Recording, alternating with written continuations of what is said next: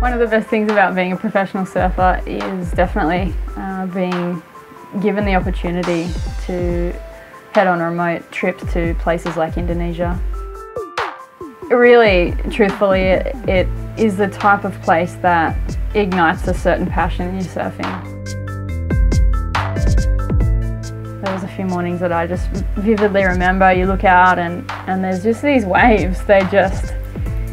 It's like a dream. It's like the dream photos that you see, and they're just like reeling one after the other off the top of this reef, and the barrels are just crazy.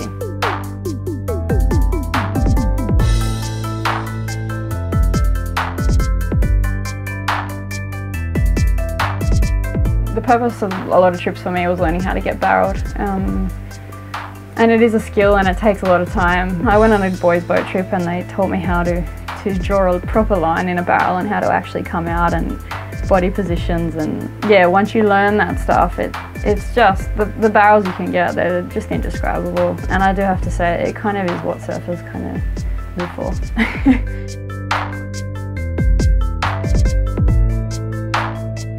And it's a place where, for myself, I've had a few trips out there and I've learnt probably the equivalent of what I would have learned in a year and a half back at home in 2 weeks in Indonesia.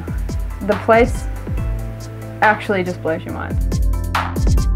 I'd get back from there and I'd dream about it, probably for about 2 months afterwards. Yeah, it's just a different experience altogether.